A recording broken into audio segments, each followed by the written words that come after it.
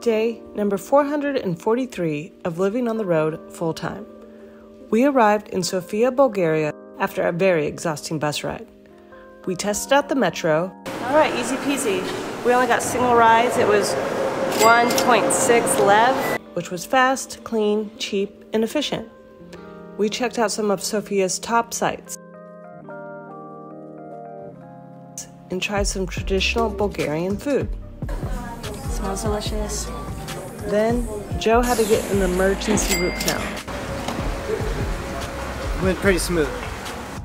Follow along for more travel tips, travel guides, and a sneak peek of what it's like to live as a traveling blogger and photographer. See you tomorrow.